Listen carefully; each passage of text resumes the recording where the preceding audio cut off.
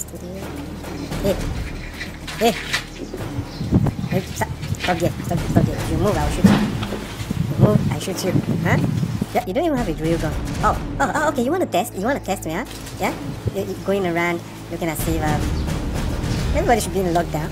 You move around. I'm taking this. I want to move around too. If you follow me, I'll shoot you. Huh? Gotta go, man. Don't look back. Don't look back. Oh, fuck it. Oh my god. You know, there was once project in a couple of years ago, let's say 8 years. It was called Mass One. What it was about was that they are providing you a one-way journey to planet Mars. It's real. Yeah, check it out. Mars One. And when you go there, you're not coming back. So they are looking for volunteers around the world to take there. So I applied. Then I asked them that if they have a free Wi-Fi in Mars, and they and I was like, okay, I won't go again. That's a ridiculous reason not to go to Mars, but because I have been applying at one point. I said, okay, this is gonna be a bad idea, so I have to pull out. And they asked me why, and I give them that reason. And today they called me back, and and they were like, we still don't have free Wi-Fi in Mars, but you know what else we don't have? COVID-19.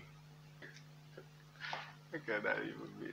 So what you first saw at the intro is something that we are going to create, and I think it's to be more interesting if we have a specific content that we are going to weird our new information around. We have not touched some things. We have not taught how to use chroma and how to fast forward and do some slow motions, and also what else? Then I brought in the idea of Doppelganger. Ah, how is that pronounced? So I hope let's get to it. Who else noticed that Wi-Fi work better in the evening than in the daylight? It's weird. Check it out. Wi-Fi better evening. Awesome.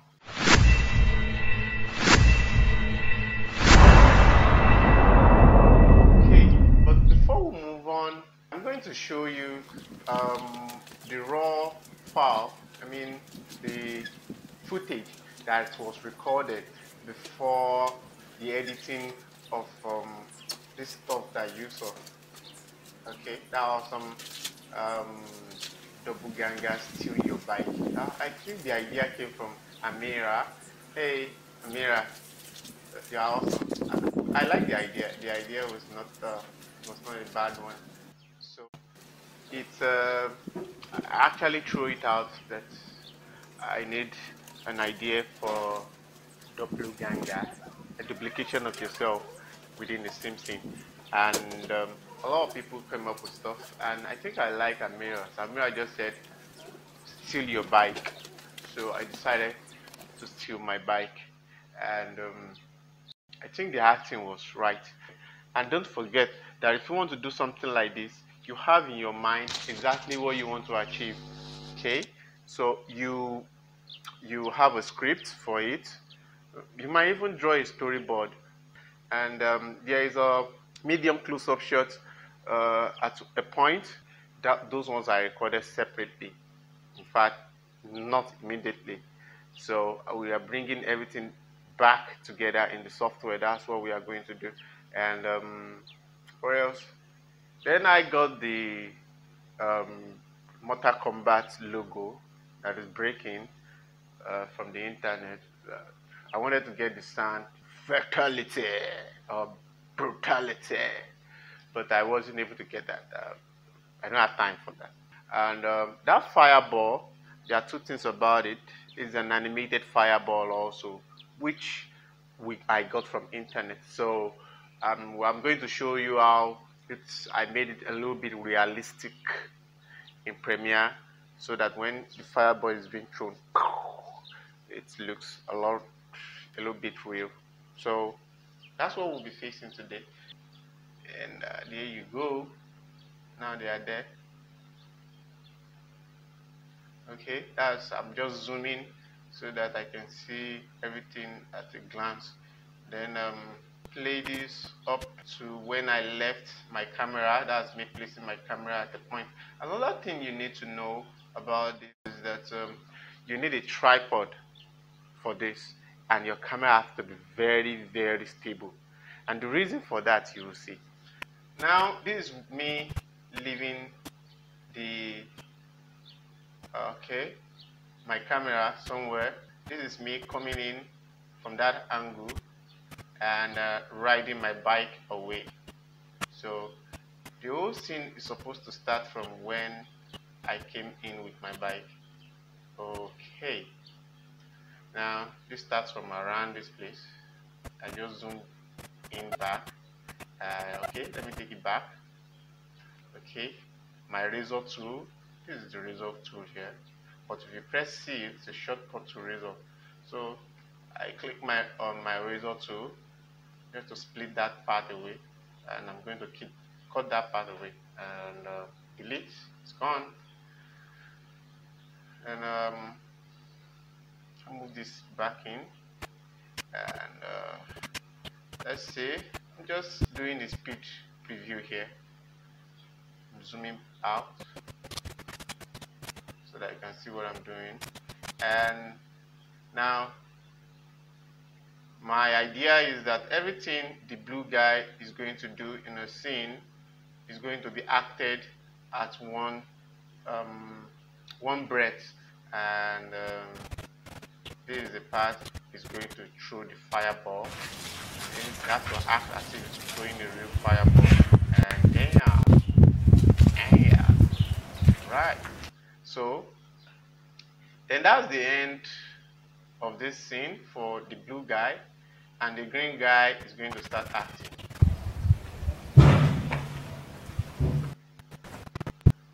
So since the green guy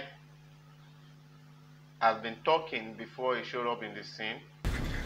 Hey, stop there, stop there. If you move, I'll shoot you. You move, I shoot you. So I'm going to leave a part where the space where he can talk. So this part here is just useless. So I'm gonna cut this part out.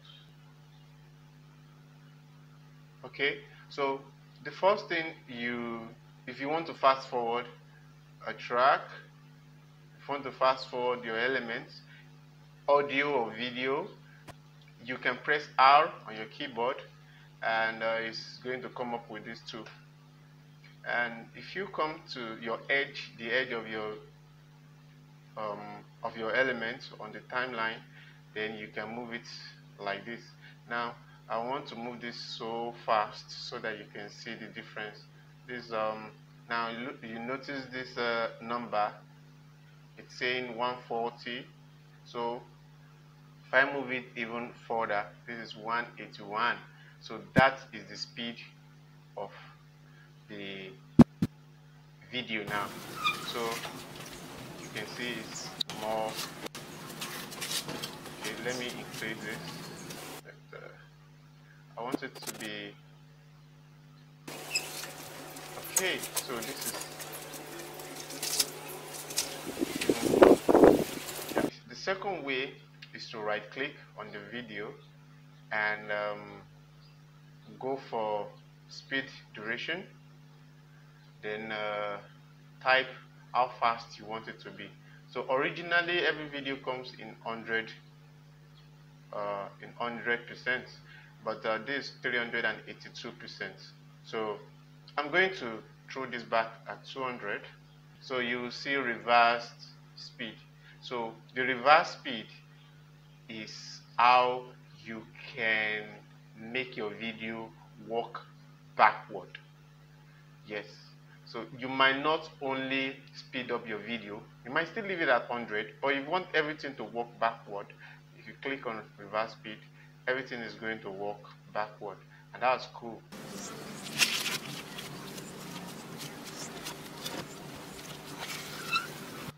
And Now if I come, oh, where's my bin here? It's lost. See, sometimes some things might be missing on your interface. For example, I just discovered my bin is missing here. You can't find it. That's where I put all the stuff that we are going to need in this tutorial. But there are no more here. So how do you get them back? You go to Windows and go to Workspace. Then you can reset to saved layout.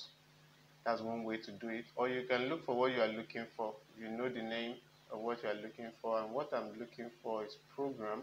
Okay, projects, Doppel, and it's going to return it back. So that is how you find things. So you might just use either of the settings to get your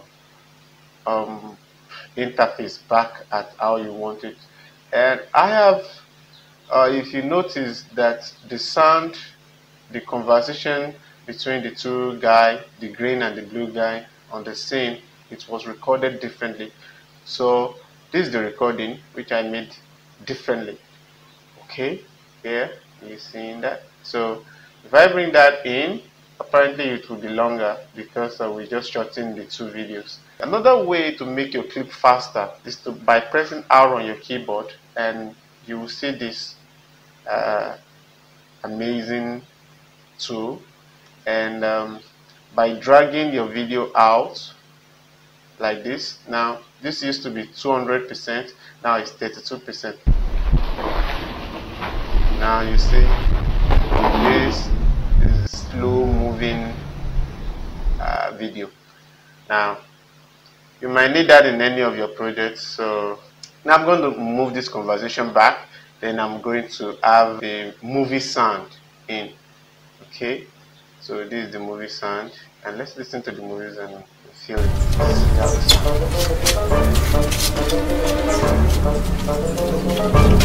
What we are going to do is that we are going to split the scene of the blue guy like this, just like, are you looking at the arrow, the mouse pointer? So we're going to place the blue guy, put it at this side, and put the green guy, put it at this side. So the action now, we are going to match them together and make it into a conversation. So now this is the blue guy action. So now I am going to move this because we are going to place the two videos. They are going to play simultaneously. So now I said we are going to split the screen into two so that the two actors can interact in the same scene. Now when the blue guy comes in, I can't split the screen now because the green guy is not in. I will let the blue guy complete his mission and move to the side of the screen, and now the interaction of the blue guy on the scene is not more than this place. Okay, so now I'm going to cut that part out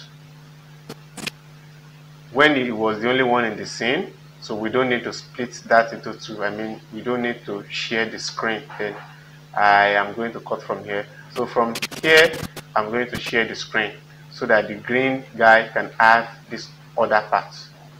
Okay, so that's the play. Okay, so now the tools that we are going to use here is called crop. I'm going to my effects, I type crop, and crop is going to come out on that transform here. Then I'm going to drag crop on this part of the video. Now when crop is there, nothing will happen because we have not adjusted crop. So I go to my effect control here, then I scroll down. Now you're going to see crop, and these are the parameters. So we are dragging the left side.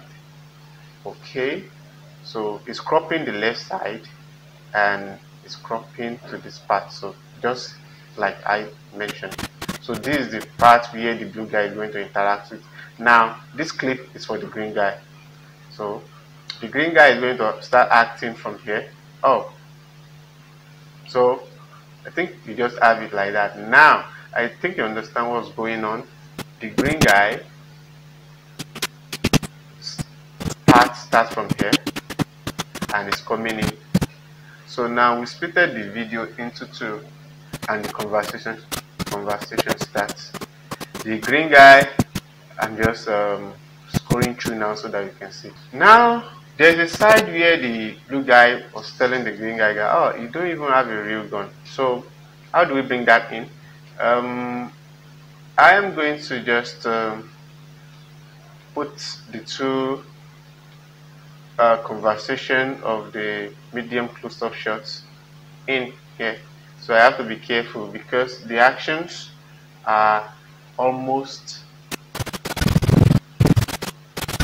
yeah, you see, this is where he was pointing the hand.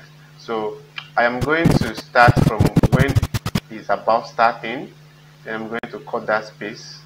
I am also going to cut the green guy part, then I'm going to move all the clips backward, so to create space for the new shots. I'm cutting this part out. That's the part that we need. I delete this part off and I'm bringing it in.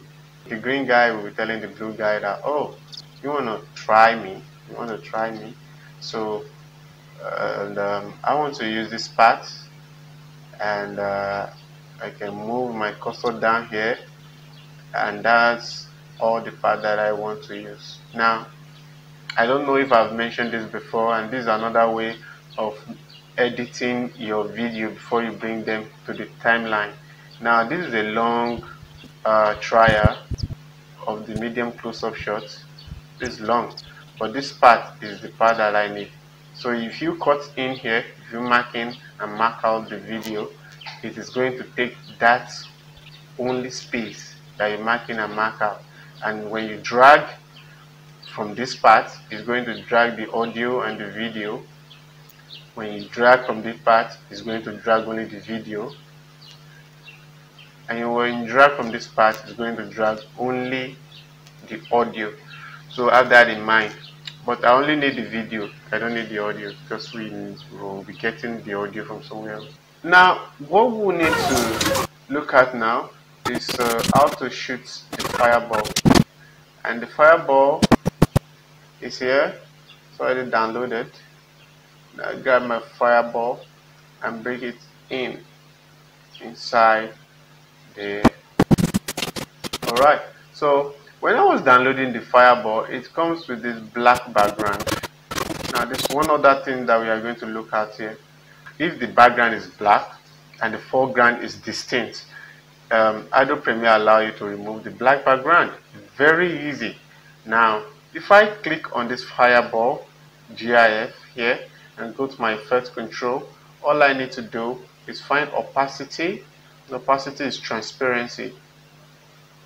Now, the opacity is on blend mode, as a blend mode, and blend mode is on normal. So I'll find my screen. There's a screen here, and it's going to remove the black background. And that, there you have it. But I don't want to do it this way because there's a little bit of complication here.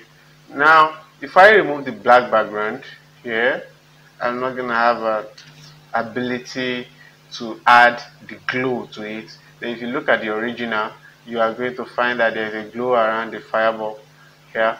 So now, what I'm going to do to solve that problem is that I'm going to create a black background that is going to be bigger. So the shortest way to do that is to right click, go to new items and find the black video, and click OK. Then I'm going to drag that under my fireball, let it fill up the space so that you can only see the black, the fireball at the center and the black background. So the next thing for me now, this is another trick.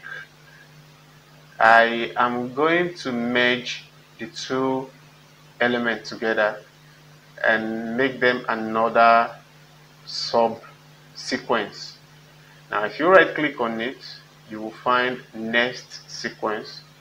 If you next the sequence, you are going to, it's going to tell you if you want to change the name. I'm going to leave the name just like nested sequence 01 and okay. So now they have become two, just one on my timeline. And you can do this for a lot of things. You can merge a lot of things together on your timeline and put them in another timeline so that they can work on another timeline. I don't know if you get my drift. Now let's go back to opacity here and change it from normal to screen. And now we have a fireball at the center, just there. You know, you look at it burning. So now what I'm going to do is that I'm going to fit it in the hand of the blue guy and let it shoot. So I'm going to move back a little. Look at how when he's standing, and by this part, I want my fireball to start moving. So let's move the fireball back. Okay, and now let's start working on the fireball. So now we want to animate the fireball. Now, in the concept of animation, we call it keyframing. Keyframing is an essential part of animation. If you don't know how to keyframe, then you can be an animator. Now, it's almost impossible to look at the old animations, the cartoons that you see back in the days, and see that they use that concept to make what we have, what we are watching, because every step, every movement is being monitored by keyframing. Okay, so I think that's one of those things that frustrated my hood and 2D animations back then. And I mean, back then I was trying to make the black steel, move around, and it was a very terrible outcome. But I'm kind of proud of it. Black steel, very interesting. So the adventure of black steel, that's what we call it then. So now let's learn how keyframing works. But before then, I want to set my I'm making this bigger so that I can get to work on it. And now you remember our motion, position and scaling. I can move left and right. I move my fireball left and move it up. Okay, then I scale it to be small, right? Now I'm going to move it at the center of my hand. Okay, now this is the beginning of the fireball here. So let's move out. If I move in, now this is the beginning of the fireball. And my hand is shaking, so we are going to correct all that parts in our animation because the fireball is just going to follow the path where my hand too is following. So okay, it's okay this way. Now what we are going to do, what we call animation, is keyframing. And how do you keyframe? Anytime you see this logo around here, something that we have here on any software, it means that what you are dealing with can be animated, and it's a good news for you. So that means that you can make your visuals even more interesting. So I'm going to click on position, and it's going to keyframe it. You can see a keyframe here. This is the representation of keyframe. Now you say you can move it around. So what's keyframe telling you? Keyframe is just telling you that at this particular point in time in your visual, you want what you're animating to be exactly at that point. That's keyframe. That means you key the frame, you lock it down to that part. So that's how it's going to be. Now if you move ahead in your timeline, which you have this small timeline here, and if you move ahead, then you can change how things look. Now it's like this here now. Okay, now I'm going back to my scale, which is 17. Then I'm going to keyframe, give it a keyframe also. If If I move ahead the space now, as my hand is moving and my fireball is just staying there looking at us, I am going to move my fireball back and let it be up, just to station it all over again. Now I have moved up in my timeline, then I'm giving it another keyframe. Now I'm telling the computer that I have changed the parameter. Now the parameter we changed at this level is position, and the scale is still there. So I can make the fireball even bigger at this point. So now at point A it is smaller, it is 17, and at point B it is 28. So now that is what animation is. So that is just the concept of animation. If you are able to understand that, then you are good to go in your animation. But don't forget, keyframe is what it is. You first activate your animation by clicking on the button, and when you click on the button, it's going to create a keyframe here telling you at this point on your timeline this is the situation. And if you move ahead in your timeline, if you change the situation, it's going to come from point A to point B, just like you've done. And you can see what's going on over here, that our fireball became bigger and moved backward in the hand. Now I am seeing what's going on here. So if I move back, I can still adjust this. I can adjust this to come back with my hand.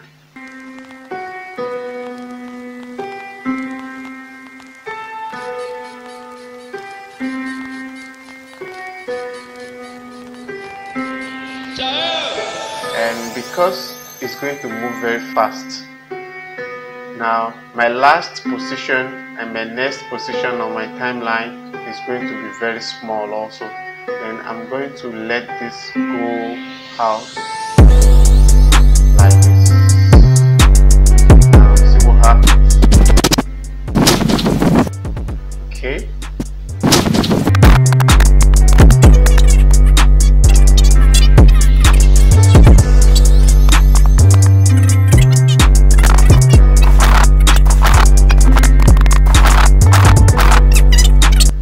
Now the fireball is here, and the fireball is supposed to go and meet the person that it has been sent to. So now when it gets to this part, let me use this. When we get to this part, I am going to end the fireball here on my timeline so that it goes out. Okay, so now that's more like it. Now the next thing I'm going to do is to add the glow effect to it so that our fireball can glow. And the effect that we are going to use for that is called the lens flare. Lens flare, L-E-N-S, lens. Now a lot of lens flare here. Oh, just type lens. I'm gonna handle the flare. Okay, so there is lens flare here. So I'm adding my lens flare on this element here, and immediately you will see the. Okay, now I want to make this bigger so that I can see what I'm dealing with. Okay, right. Now I think you can see this. I think you can see this. Now the lens and the flare is here. It's not really on top of my fireball. So if I go down in my effect control, I'm going to find the parameter for lens flare, and this is the positioning of the lens flare. So I am coming this way, and I will adjust it to be in the same. Okay, that is perfect. Now I'm having a glowing lens flare fireball. I have a glowing fireball. What else can we use on this to make it even more realistic? What I used there is directional blur. Okay, directional blur. So if I type my blur here, look for directional blur and have my directional blur here, and I put it on this, then the directional blur parameter is here and it's on 0 0. Okay, it's better that way. So when the movement starts, when the shot is being fired,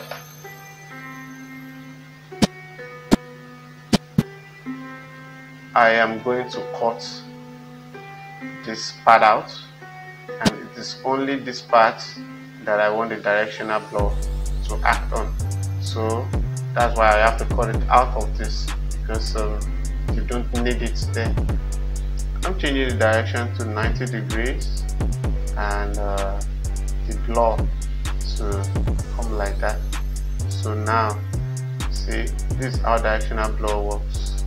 Yes. So the reason we are able to do that is because anything we put on this nested sequence is going to act on every element that is on the other side of this sequence. If I double click on this sequence, you are going to see the elements that are there. You see the black video and the fireball. Okay, the black video and the fireball. So over here you are going to see what the element that we put there to act on it. So now I think that is the basics of what we wanted to learn today. Now another thing you discover on this on the original video is the color is sharper. The color is sharper.